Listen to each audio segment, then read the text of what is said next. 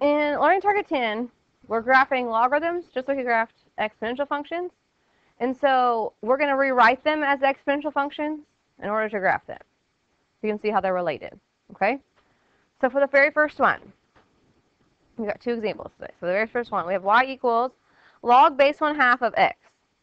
So if I want to rewrite that as an exponential, you start at the base, you circle around to the equal sign. So we have 1/2 to the y power equals x. Just like in Learning Target said.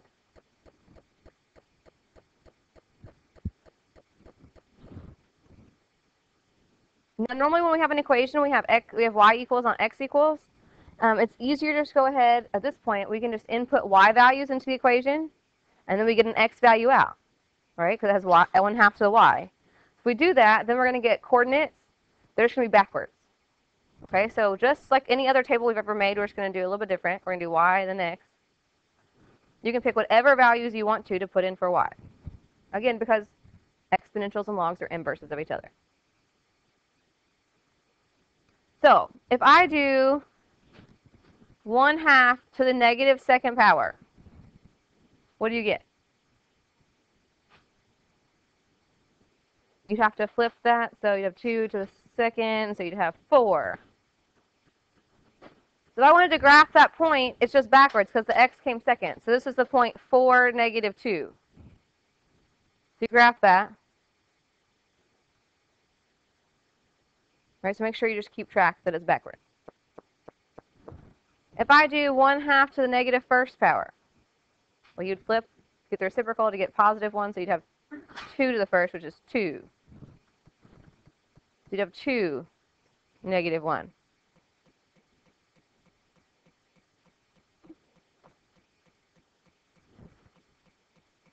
And you keep going, so if 1/2 to the 0 power, that's 1. 1/2 to the first, that's 1/2. 1/2 to the second, that's 1/4.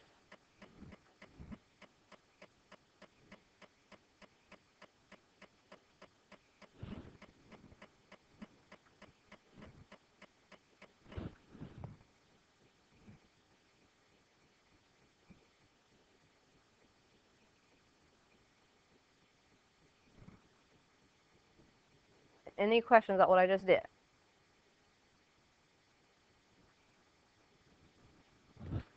So if I'm going to graph this, keep in mind, if we kept going with our y values, so I had 3, 4, 5, 6, 7, yada, yada, we'd have 1/2 to some power, so we keep getting some fraction, right? We're never going to get any number that's not a fraction if we keep going. So because of that, this is never going to cross the y-axis. So if you think about it, with the exponential curves, you always had some horizontal asymptote they didn't cross. With our logarithmic functions, we're going to have some vertical asymptote they don't cross. Okay?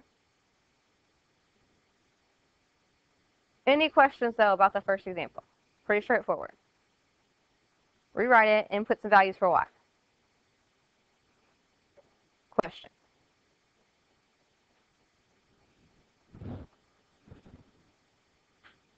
All right, on the second one, I changed this. So it's your 1/2 log base 4 6. All right. On this one, we need to do some work first because we don't have just a log. We have 1/2 times a log. So how can I rewrite that?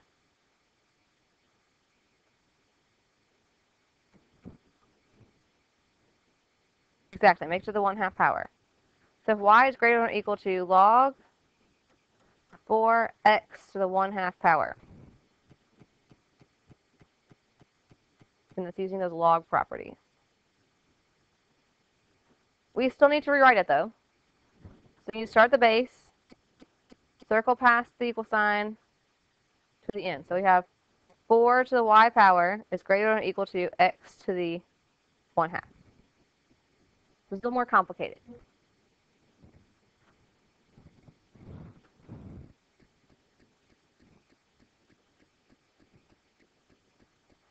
So this time, I'm still going to input y values.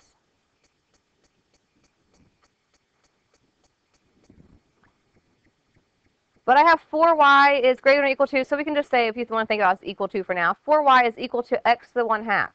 So whenever I put in a value for y, I'm going to get x to the 1/2. I'm not getting x yet. Okay, so 4 to the negative second is what? 1/16. 4 to the negative first. 1/4, just using exponent rules. 4 to the 0 is 1. 4 to the first is 4. 4 squared is 16, right? Again, that's not x.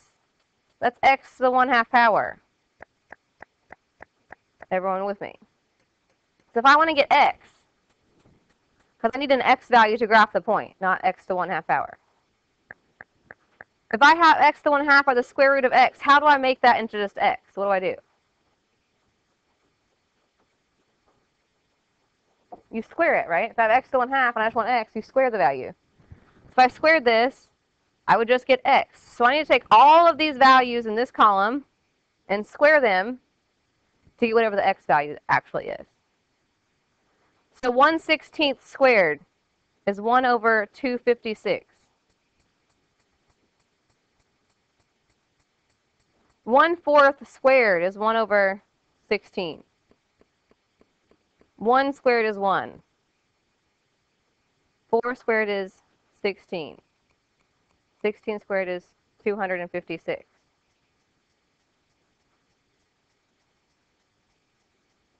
So the same thing as I did on the last one. I rewrote it first.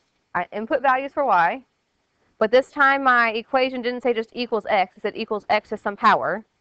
So I got whatever that value was, and then I had to undo that power so I could get the x value, so I can have points on the graph.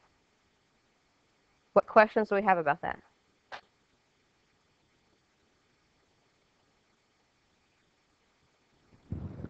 Then I'm just going to graph all these points.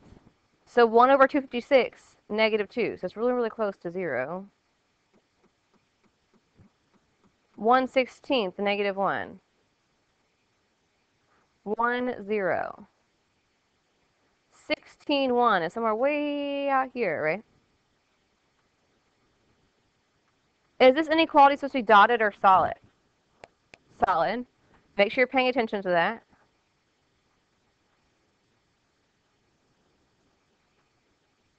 We're never going to cross the y-axis on this one because we keep getting those fractional values every time you put a new value in for y.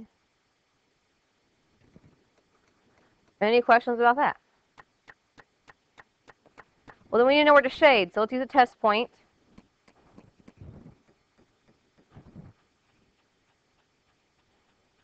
So here was our exponential we used. So if we're going to use 0, 0, we put 0, 0 in for y and x. So is 4 to the 0 power greater than or equal to 0 to the 1/2? What's 4 to the 0 power? 1. So is 1 greater than or equal to 0? Yes. So we're going to shade what the 0, 0 is. Now, keep this in mind. You have this horizontal asymptote, sorry, vertical asymptote at the y-axis, right? You have no values that are going to be over here. Does that make sense? So when you're shading, we're shading above, right? You have to shade on this side. You're not supposed to shade past the y-axis because we shouldn't ever pass the y-axis. If you don't want to use a test point, you don't have to. It says greater than or equal to, so that seems kind of obvious. If you forget that and you shade everywhere, that's fine. I'm not going to get mad at you, but you'll see in my notes for all the inequalities, we know where that asymptote is, so we want to make sure we shade to that.